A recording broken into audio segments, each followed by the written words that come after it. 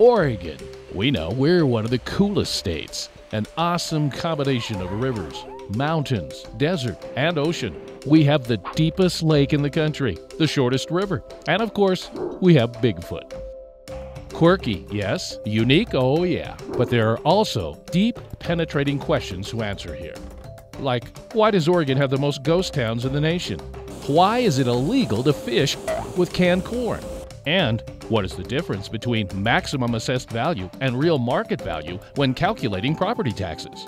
Wait, what?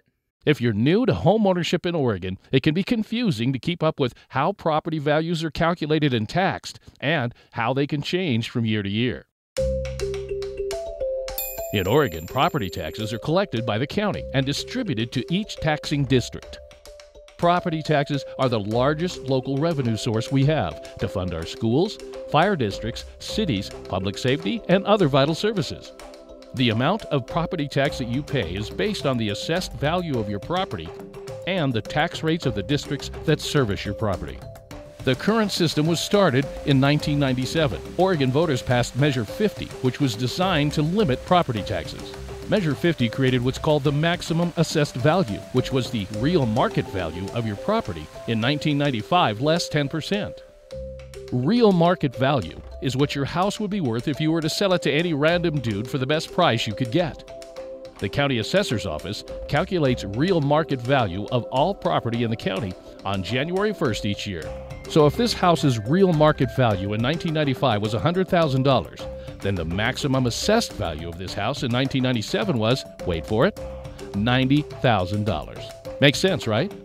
By Oregon law, your property taxes are calculated each year based on which of these two is lower, your real market value or your maximum assessed value. The lower number is then called your assessed value, and that's what your taxes are calculated on. So what about the house that's built after the maximum assessed values were created? One that wasn't there in 1995? Well, here's the answer. Each year, the assessor calculates the average of maximum assessed value to real market value for every type of property, like residential, and applies that percentage to the market value of new property in that year, so they get to have a MAV too. Let's go back to our sample house. Let's say that last year, our sample home's real market value was $100K, and its maximum assessed value, or MAV, was $90K. If the market is favorable and the home's real market value increases to $120,000, the maximum assessed value can only increase 3% this year, so the MAV can only go to $92,700. That's below the real market value, so the assessed value becomes $92,700. Of course, there are exceptions to every rule. For example, if our sample house gets a major addition, adding up to more than $10,000 in a year, or $25,000 over 5 years, both the real market value and the maximum assessed value would go up. On the other hand, if the roof had been replaced using similar materials to the original, that would simply be general ongoing maintenance and repair. GOMAR, as they say in the business. Adding a second story, building a detached garage, or a pole barn, those are exceptions that would change RMV and MAV. Replacing old kitchen appliances with new, well, that's GOMAR. And there you go, the basics on property values, which certainly have an effect on property taxes. Don't forget that property taxes also go up and down because of voter-approved ballot measures and other tax levy changes.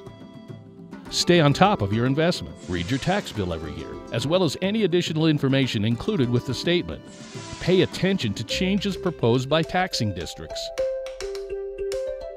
And get out and enjoy your really cool state and its unique features, like awesome lighthouses, or even the tallest barber pole in the world. Visit your county's website for more information and contact your local assessor's office if you have questions.